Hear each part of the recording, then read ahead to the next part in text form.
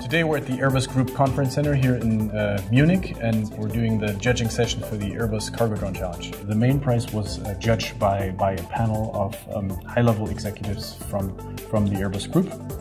We created a pool of entries with high potential that was then presented to the jury body. And to say, okay, we want to have very widely describe what we want, and then use the crowd development, the community, to give their inputs to what we think is the need of a customer. The challenge was very important for us. It's our first experience in terms of engineering crowdsourcing. And I hope that this platform will save life in the future.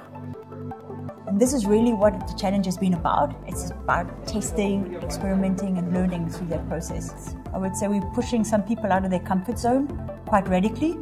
For others it's been a complete eye-opener. It's also been a breath of fresh air coming in. The whole process of having an open crowd sourcing for a concept is really a good idea. The quality of the responses was absolutely enormous and astounding, and this was really, really great.